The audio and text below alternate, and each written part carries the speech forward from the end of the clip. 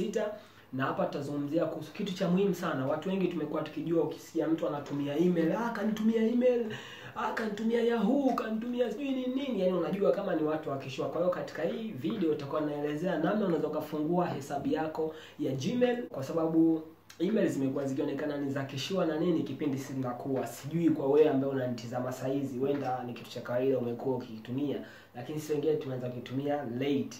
Kwa hiyo na hii video imelenga kuwasaidia watu wote wajue ni kitu cha kawaida na ni kitu ambacho kinatumika kwa matumizi muhimu zaidi kwa muda huu, hasa shughuli mbalimbali za kiofisi na za kimashuleni na hivyo. Tuanze moja kwa moja, nisipoteze muda mwingi sana ku brag around. Inabidi uangalie browser unaotaka kutumia. Kama utataka kutumia browser Safari au Chrome, Safari. Nikishafungua hapa nitatype create Gmail account hapo. Kwa hiyo itakuja hii hapa supportive.gmail ambayo ni yao wenyewe. Nitabonyeza hapo, alafu nitakuja hapa create account, watanihamisha page. Kwa hiyo hapa nitataka kuanza kujaza details zangu. Watataka jina langu la mwanzo, labda nitaka niwape Ramose TV. Username labda nitaka iwe Ramose TV. Password labda Ramose. Hapa kwenye username, kama utaandika jina na ukagundua na kuletea kama error na nini, ujue hilo jina kuna mtu mwingine ashalitumia. Kwa hiyo huwezi ukawa na hamwezi mkawa na account sawa. Kwa hiyo ndio maana unaambiwa hamna, kwa inabidi ubadilishe. Kwa hiyo baada ya hapo, baada ya kuwa nishamaliza hapo, napiga next. Umeona naambiwa hapa username is taken. Kwa hiyo naweza nikabadilisha nikaongeza 1. Imekubali. Namba ya simu ananiambia ni optional, kwa hiyo naweza nikaitumia au nisiitumie, kwa sababu ni kwa security tu anahitaji kwa ajili ya ku recover my information. Your birth date hapo, alafu hivyo next. I agree.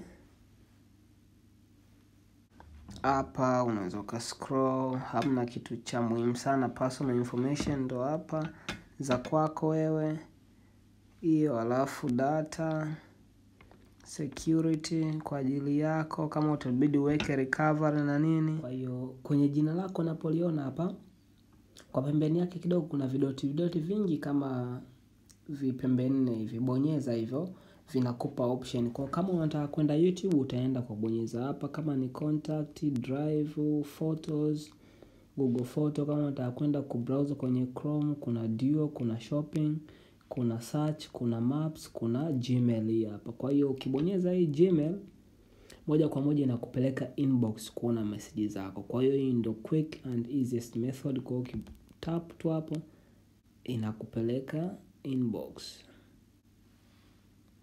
Kwa hiyo kama utataka kulogin, udownload Gmail app. Yani udownload Gmail hii ili uwe una login kuona message zako, au kama hutotaka kudownload hii, utataka kuonea mtandaoni tu, pia unaweza kufanya hivyo. Kwa hiyo kwa kutype Gmail login hapo Gmail. Kwa hiyo tukiangalia hii hapa account yetu pops out. Tunaambiwa welcome. Unaweza kupiga next, wakaanza kuonyesha namna ya matumizi. Ndio hivyo. Kwa hiyo hapo unakuona inbox ya kwanza ambayo ni welcoming email primary, na hapa kama unataka kutuma message, kutuma kwa mtu, kwa hiyo utakuja hapo utabonyeza hii compose. Ukishabonyeza compose itakuja hapa chini. Kwa hiyo utakuja hapa tu, itabidi uandike labda jina la mtu unayemtumia, ni email ya mtu unayemtumia, labda la Mose hivyo. Alafu subject hapo utaandika, alafu baadaye Kama kuna document za kuattach utabonyeza hiki hapa cha kuattach, hivyo vingine ndakuwa kawaida mtakuwa mnajifunza. Kama ni message ambazo umezituma wewe unataka kuzijua, kwa hiyo utakuja hapa kwenye sent, unaweza ukaziona kutoka kwenye hii part hapa. Kama ni message wewe umetumiwa zimekuja inbox, utabonyeza inbox hapa utaziona, na zinakuwa zimegawanyika primary, social na promotion. Kwa hiyo primary hizi ndo unakuta zile za muhimu kabisa, personal conversation na nini. Social zinakuwa nyingi, sehemu ulikofanya subscription na nini, au message kutoka kwenye ads na nini hivyo za mitandaoni. Promotion pia huko zinakuwa zinatoka.